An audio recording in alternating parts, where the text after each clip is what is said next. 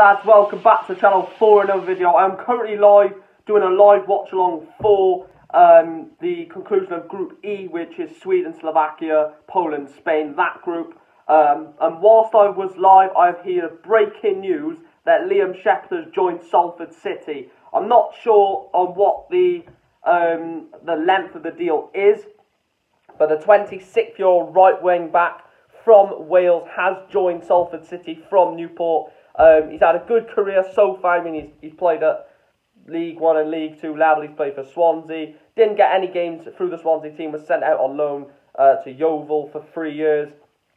And he's played 24 games for Peterborough, 58 games for Forest Green before joining us last season, where he made 42 appearances, scoring 2 goals. So will I miss him? Absolutely. I think Liam Shephard has been a phenomenal player for us this season. We've already lost Josh Sheehan, we've already lost Josh Labadie as well, 2 crucial players from last season, and obviously Brandon Cooper and Scott Twine were players that were on loan to us during the season. So yeah, a lot of the players that made last season the success that it was have left the club, which is it's positive and negative. It means it's negative because obviously they're out of the club now. They're gone, the key players are gone, but also there is a positive, and a lot of people are not going to say this is a positive, but the positive is we can rebuild and go again now. So, we don't have to sort of think, okay, these are the main men, they have to start every game. It's sort of, right, can we build again? Can we rebuild? Can we get players that are in their sort of bracket of ability, if not, a little bit less?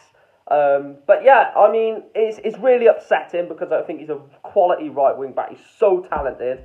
I'm actually trying to see if we can get any sort of interview. I know he has released an interview on Salford City's official YouTube account, but I don't know if there's anything that he's actually said on there. No, not really. But I mean, he's basically going to say that he's happy and he's glad to have signed for Salford City, but it is what it is. Salford City got a lot of money, and they're going to be able to give him a lot more money than we're going to be offering him. If there are any Salford City fans watching this, you've got yourself a very good player. He's so good on the ball, technically gifted as well, and yeah, please do look after him. He's a quality player, right wing back. He's so quick as well, goes up and down that right hand side.